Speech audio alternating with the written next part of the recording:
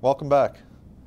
In this portion of our Tech-V talk on parent-child well interactions, we're going to be discussing identification of well performance. Okay, so how do we quantify or identify that the child well is underperforming the parent well? And, some of the general rules are with well interference, IPs will be lower at equivalent time periods, or cumulative volumes will be lower at equivalent time periods when compared to the parent well. And it may also show up as higher decline rates compared to the parent well. So Murray, you've done some work with Britten with Verdazzo on ways to identify well performance. And in this analysis, you set everything up by cardinality. What is well cardinality? Sure. Well cardinality is the number of wells that exist in a 1 square mile box drawn around each well. So it's a wells per section indicator, with the parent well being well number 1.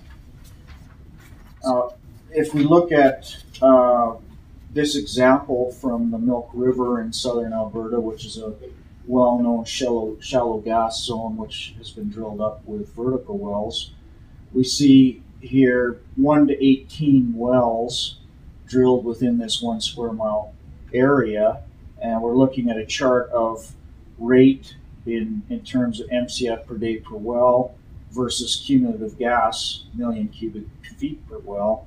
And we can see a very strong indication that going from well 1 to well 18, we're seeing a decrease in well performance as well as cum well production. So here we have a timeline of one section of land. You're seeing from the parent well on a very progressive trend on a decline as you're starting to add in and just not getting the performance that you're expecting as if you're to compare it to your parent well. So here you have another slide, another cardinal section in the Heritage Montney, this one a horizontal compared to a vertical. So could you go through this section?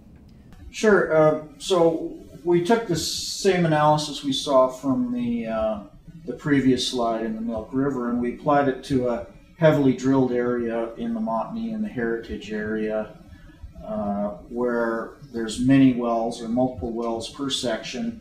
And in this case, there's 9 wells in this particular section, and we're plotting rate versus cumulative production per 100 meters of well length.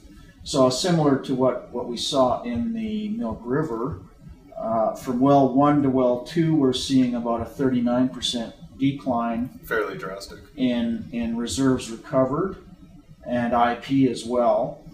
And as we go from well 2 to well 9, we're seeing about a 76% reduction in rate versus cum recovery at the same, similar cumulative recovery.